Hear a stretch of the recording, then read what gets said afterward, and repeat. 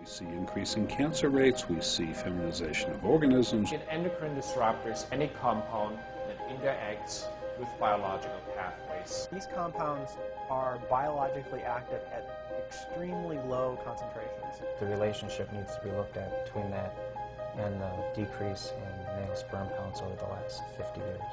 Very definitely we see feminization of the world. This could affect my decisions in the future from a point of not being able to have a family. Pretty much the world has been perturbed by human activity. Are these enough to maybe tweak slightly fetal and embryonic development? I think humans should be caring about this. I mean, I'm willing to say that I think we have a problem looming.